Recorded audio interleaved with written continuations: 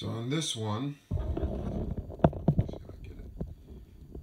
get everything into view. Okay. In this one, I put the twisted wire in the middle. I got a different waveform pattern on my lights. I got one outside and two on the opposite side. Okay, that's one.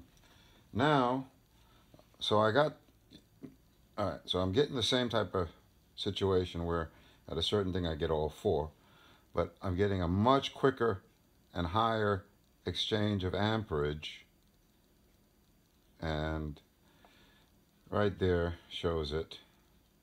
But more importantly, normally at 250 I get 50 if I'm lucky, but now I've gotten it to go all the way up to over 100.